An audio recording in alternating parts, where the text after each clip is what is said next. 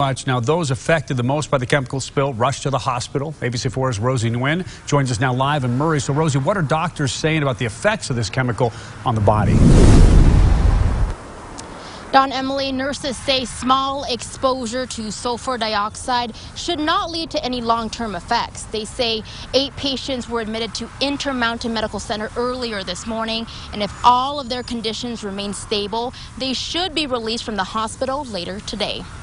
Burning eyes, uncontrollable coughing, irritation in the nose, all symptoms that patients who were admitted to Intermountain Medical Center experienced this morning. We were monitoring their vision, their respiratory drive, making sure they're not having any issues with that. ABC4's morning reporter Jason Nguyen experienced similar symptoms after covering the chemical spill and being downwind from the scene.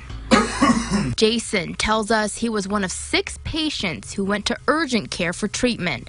Nurses at Intermountain Medical Center say in small doses, sulfur dioxide shouldn't cause any long-term effects. The number one treatment for a lot of these patients is just fresh air.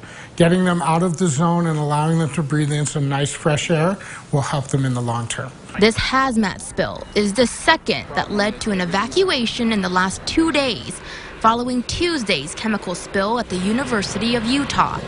Larson says they're prepared in the case that a spill turns into a mass casualty, practicing several times a year. We do have a full hazmat capability here in the shower, so we can decontaminate patients covered in all sorts of substances.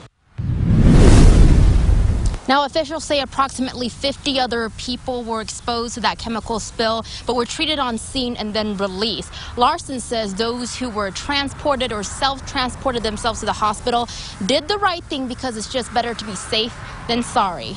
Reporting live in Murray, Rosie Nguyen, ABC4 News.